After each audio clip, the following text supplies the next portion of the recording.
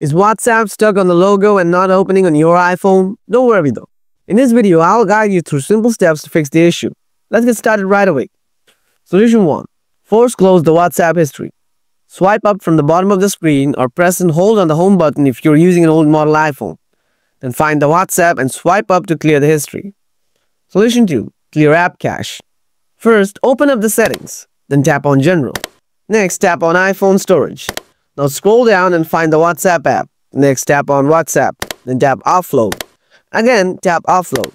After that, tap Reinstall it. If you still have the same issue, then follow my next solution. Solution 3. Enable background app refresh. Go to the Settings app. Tap on General. Scroll down. Tap on Background app refresh.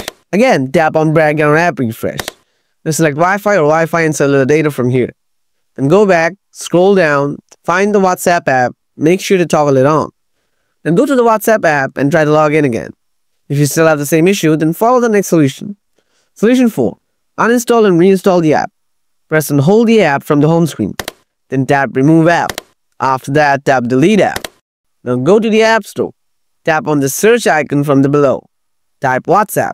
Now tap on WhatsApp Messenger and tap on it. Now install the app again. Check your issue whether it is solved. Solution 5. Reset all settings. Open Settings. Tap General. Scroll down. Then tap Transfer Reset iPhone. After that, tap Reset. Now tap Reset all settings. Then enter the passcode of your phone if it wants. Tap Reset all settings again. After resetting all settings, go ahead and check whether your problem is solved or not. I hope it's fixed now.